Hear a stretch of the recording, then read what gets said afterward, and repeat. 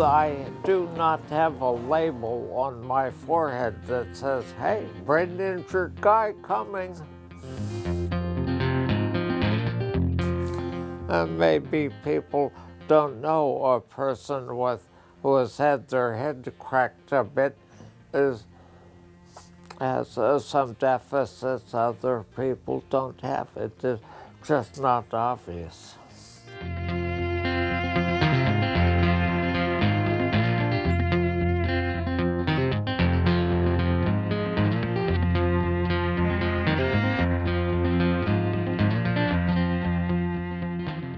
I had very, very thick bangs until I was 18, and then I got my eyebrow pierced because I was tired of feeling crappy about myself, you know, and I wanted something in this area of my face to kind of show off.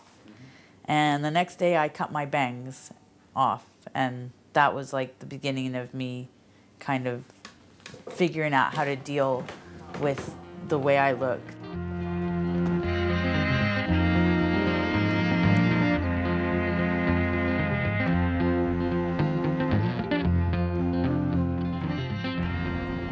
I can remember looking into the mirror and just trying to look into the pools of my eyes to see if I could see somewhere down inside my soul, if I could recognize me, because I couldn't recognize me. I was totally a different person.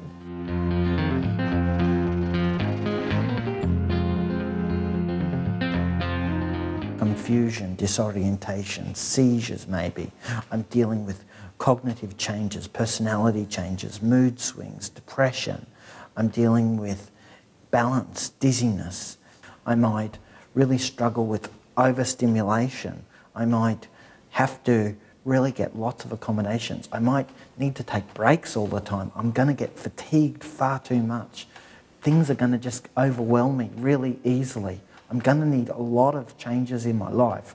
If you just start, and that's just a list that I, with a really impaired memory, just rattle off in no time.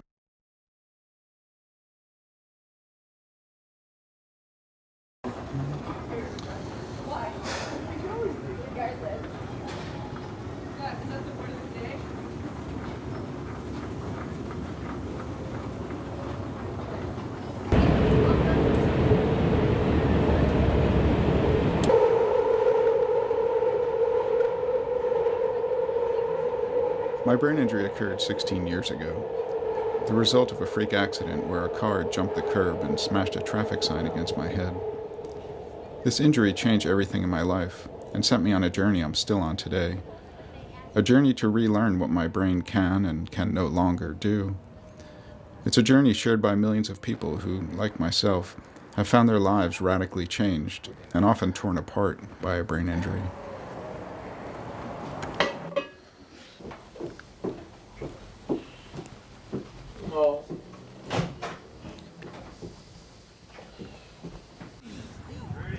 I was stabbed. I lost a lot of blood.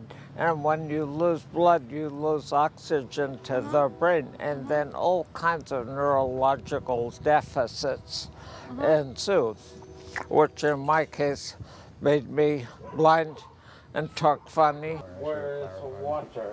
Back here? Yeah, all right, right. Okay, so this light should come. I have no shame about it. If I'm meeting someone, hey Joe, I'm Dirk, I don't say, hey Joe, I'm brain injured.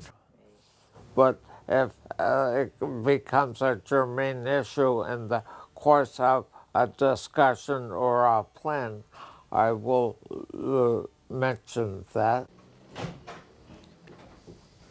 So it's just a straight line. When the bark is overhead. Right, yeah. Not the underground one. Yeah. Okay.